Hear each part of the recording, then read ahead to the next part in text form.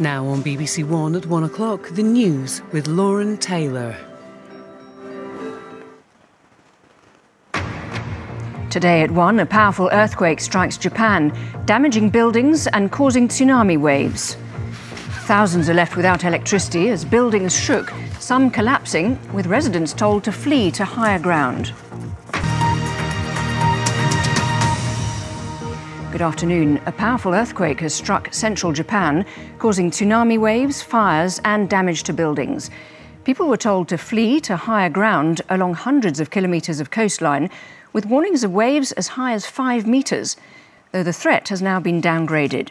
The epicentre of the 7.6 magnitude quake was in the Noto area in the Ishikawa prefecture, and the effects were felt up to 200 kilometres away in the capital, Tokyo.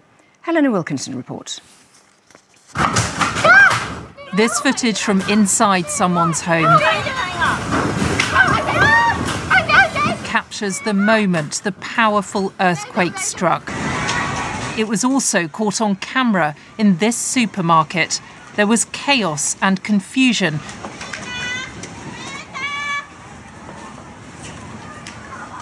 And this is the coastline in Ishikawa prefecture in the central region of the country.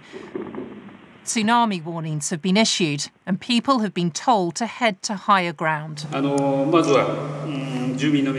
would like to ask all residents to continue to pay close attention to the occurrence of this strong earthquake. If you are in a region where a tsunami is expected, please evacuate as soon as possible. The 7.6 magnitude earthquake struck just after 4 in the afternoon local time.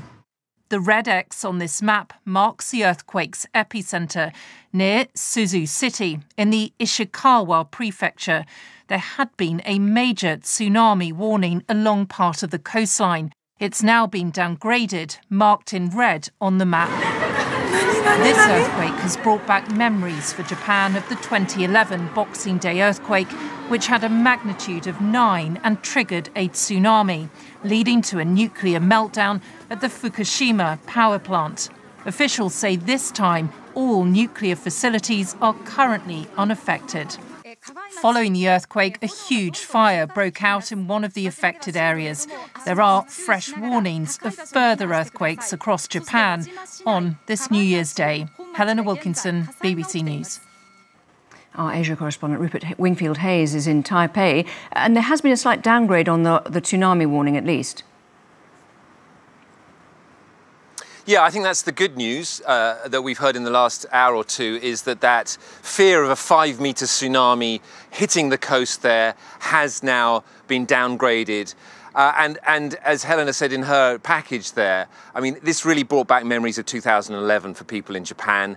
There will have been real fears that there could have been a repeat of what happened then when massive destruction was done to the northeast coast of Japan and thousands of people were killed. There will be relief that that threat has now gone away, although tsunami warnings remain in effect for the Korean Peninsula and the far east coast of Russia.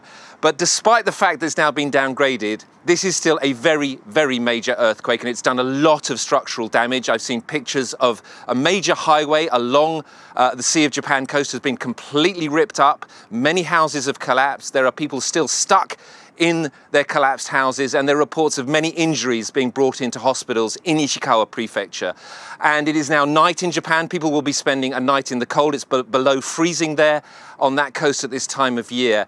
And I think really it's not until tomorrow, until the sun rises tomorrow, a daybreak happens, that we will see the full extent of the damage in that area. And I think it will be very extensive indeed. Rupert, thank you very much indeed.